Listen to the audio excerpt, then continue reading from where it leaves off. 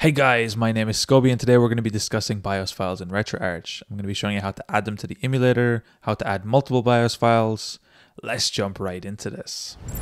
So the first thing you need to do is of course open up Retroarch, and then we're going to be looking at where we can actually put our BIOS files. So in Retroarch, what we need to do is click on the cogwheel on the bottom right. We're going to be scrolling down until we see directory, and here at the very top we'll see system BIOS. So by default it's actually in Retroarch/system, and you can simply put all your BIOS files in here. So this is the default location for system BIOS files. However, if you want to change this, you can simply click on it here and select a new BIOS location. However, for me it's totally fine, so I don't need to change it. I will mention one thing. It is recommended to keep all your system BIOS files on your internal storage rather than your external storage. So this is something to keep in mind. I believe it's okay to keep games on external storage, such as an SD card. However, it is recommended to keep BIOS files internally. So the next thing you might be asking is, what is a BIOS file? So some emulators require a BIOS file or an actual system file to be able to run. So what you're doing is actually replicating the system information or the actual system files and actually creating that into a BIOS that your emulator can then read to be able to run and understand the games it's trying to play. So your BIOS file is really just a system file for your emulator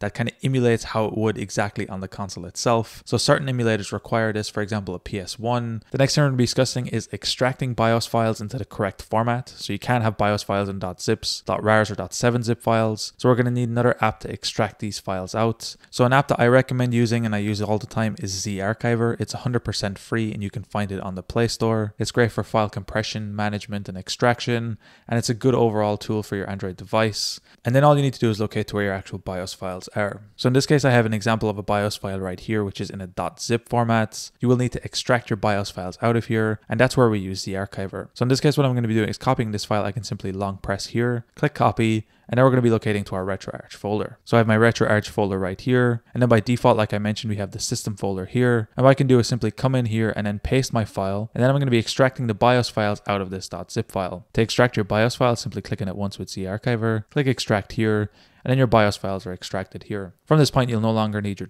.zip file, so you can delete that and remove it from here. And just like that, you've put BIOS files in here. In this case, I've also put an example folder here with some other BIOS files I have for Sega CD. You can also multi-select these files by clicking the three dots on the top right, clicking multi-select, selecting the files you want to copy, then pressing and holding, clicking copy again, then going back to the system folder and just pasting them in here. And it's as easy as that to put BIOS files in Retroarch. Now I would be really careful with the naming structure for BIOS files. A lot of the BIOS files have a specific naming structure, so it's worth reading specifically for the core you're trying to use. For example, in Sega CD, you have to do BIOS_CD_E for Europe, J for Japan, etc. And you also have to do for PlayStation SCPH5501.bin, and it needs to be named exactly like that. And it might vary from core to core, so you really need to look up the documentation. I can't show everything in today's videos. There's hundreds of different cores and they all vary slightly depending on what you want to do. So it's worth reading specific information, and I'll try to help out as much as I can in the comments down below. So if you have specific questions on how BIOS files works or what you're trying to look for specifically for your core, let me know and I'll try to help out as much as I can. And I'll leave as much links in the description down below for BIOS files that you can use. But overall, adding BIOS files to Retroarch is really easy, and hopefully today's video helped clear that up.